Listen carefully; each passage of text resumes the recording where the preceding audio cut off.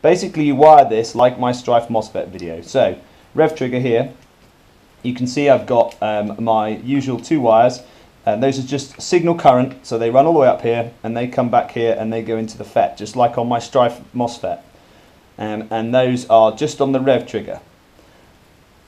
And then you'd wire that the same. You can see here, here's my little diode. You can add a plug-in motor block. I didn't on this one because I just changed the input voltage, so I don't need to pull the block out, and you can't swap this with any other block, so I didn't see the need for a plug-in motor block, and there was limited space.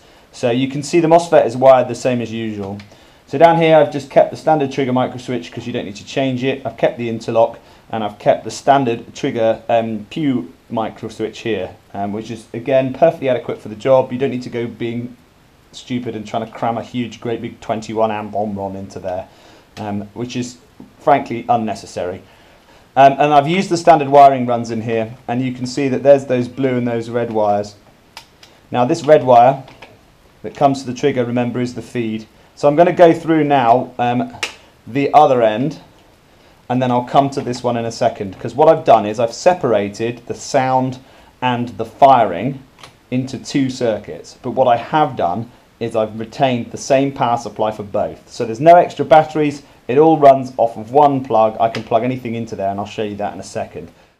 Main power comes in here, then you have one red feed here, which is going to your trigger, as per the Strife wiring diagram, and that's your signal current power for your MOSFET. And that obviously is on the low side, so it'll just draw what it needs to create a signal current across the MOSFET channels to then initiate the high side. And then you have a red feed off of that, so I've split that into 2. Normally that would just go straight down here to the motor. So you can see there's the main motor lead. These are only pulling 16 amps, so I'm well under the size for 18 AWG, so I didn't feel the need to go thicker. So there's the motor feed as usual, and going into the front 2 terminals where I've wired in the conventional way. This feed here is going for the sound and lighting circuit. I'll come on to that. Negatives. So again, the negative now has to split into quite a few. It splits into 4 on this loom. So there's one negative going over here to the FET, to the right hand pin there, just like in the usual Strife loom, and there's the other one coming out with the flyback diode in place between the 2.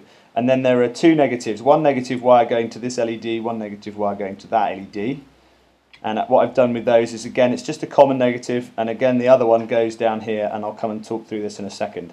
So that's all you need to do with your negatives. You need one feed down here for your sound and light, one up here for your motors, and then whatever your LEDs. You can splice them however you want. I just happened to splice them all in here to make one join. What I did is I removed the LEDs from the motors because it would be much more cumbersome to put different resistors on. Obviously in the stock setup the resistors are contained within the RF suppression board.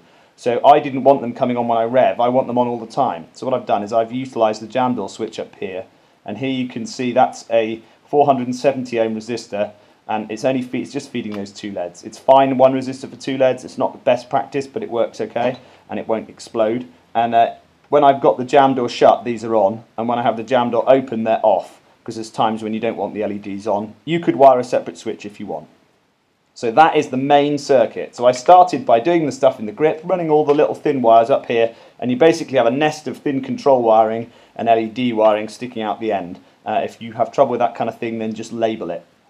So I started by doing the MOSFET the same as I do the Strife ones. You can always go back and check my Strife guide, or shortly you'll be able to purchase a very, very neat little kit from Blastersmiths that will replace this with a tiny PCB board. So you'll be able to replace all of that with that pretty shortly. So that's an idea of how there's the standard FET that we'd normally use, and you can see that it contains the flyback diode already. All of this, it has the flyback diode in it, it has the 10k resistor in it, and it has a plug here for the trigger switches. So that's going to really help. So that's just an idea of how much size difference that's going to make. So now we come to how I've managed to retain the sound and keep the sound doing its thing on its own voltage and actually not misbehaving. So what you need for that, I'll just put this aside. What you need for that is one of these. This is an intelligent power supply board. They sometimes get called buck jumpers amongst other things. Use them for solar panels, all kinds of things. You can use a different board to this one. I used this one because it allowed me to adjust the output voltage, and I wanted to try it for a couple of other things. There are much smaller, sweeter versions of this. All you basically need is a regulated 5-volt power supply. Now, I know people are saying, it's 6 volts. It's not 6 volts, trust me. Nominal voltage to that soundboard is 5 volts. You're looking at 4 AA batteries at 1.2 volts each. You do the maths. What I'm going to do is I'm going to set this up first, and I've got my test pack here. Now these are intelligent, these particular boards, so what you do is you put in your power in, like this. Don't use a LiPo for this job with crocodile clips. Using crocodile clips with LiPo is extremely stupid, but this is designed to work with my board. And then I get my voltmeter, and then I have to set my output voltage. Now these come preset to various voltages, so let's see. Oh, and just for Bobololo, look, a real nice analog voltmeter. Oh yeah, baby. So that's 10 volts, that's too much at the moment, that's about 20 volts, because I tried this for running a fan for something. So I've got to turn the voltage down using the adjustment knob. Right, okay, I'm on the 10 volt scale, so what I want to go to is I want to go to 5 volts. I'm currently at 8, so I just need to go down 3 volts. About half a turn usually, I think. A turn per volt, can't remember. Yeah, okay, it's a turn per volt nearly. So 1, 2.5. So every 180 degree turn, sorry, half turn is a volt. So there we go, that's 5.5, and just go down half a volt.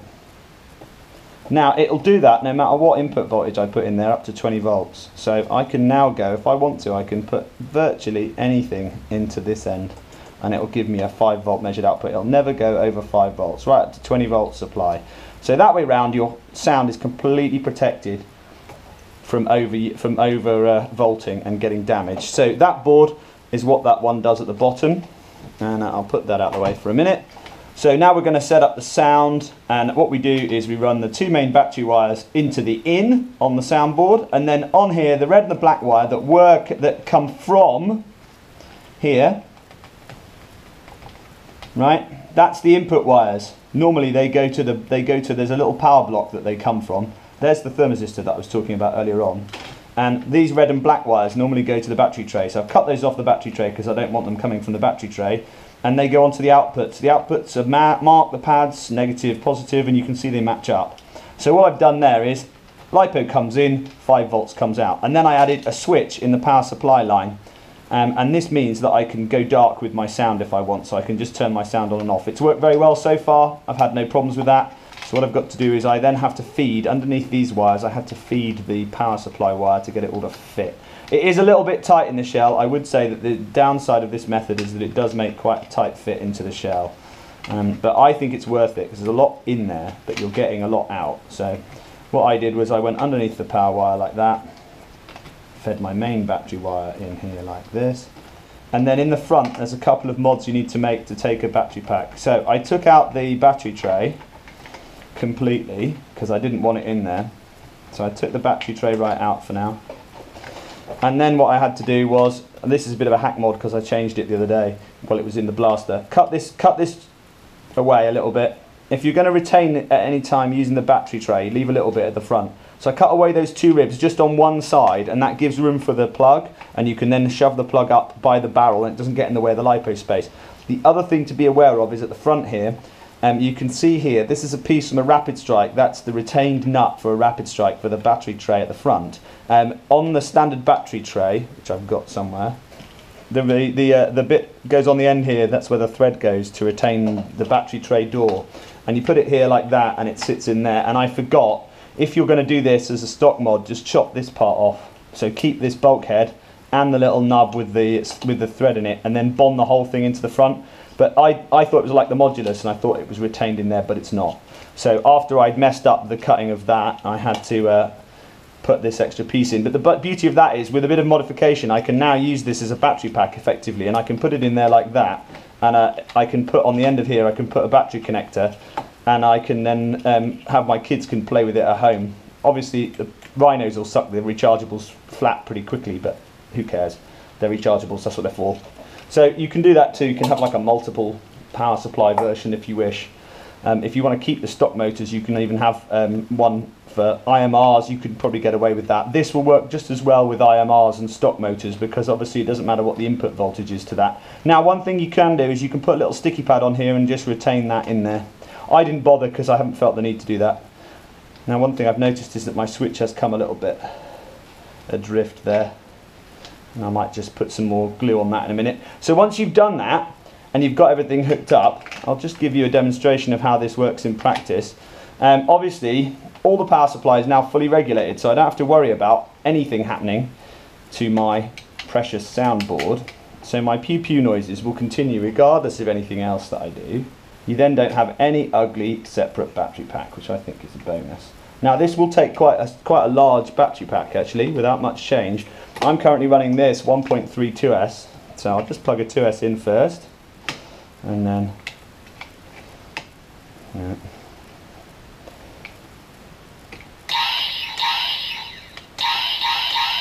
so you can see the pew pew working on 2S, and the motors work fine on 2S. Those are matched wheels, by the way.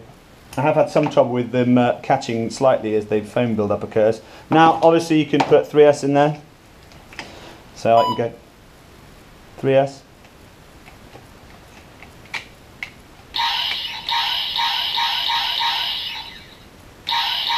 There's 3S, and I can go even higher. That beep was my camera battery. 3S LIHV. Right.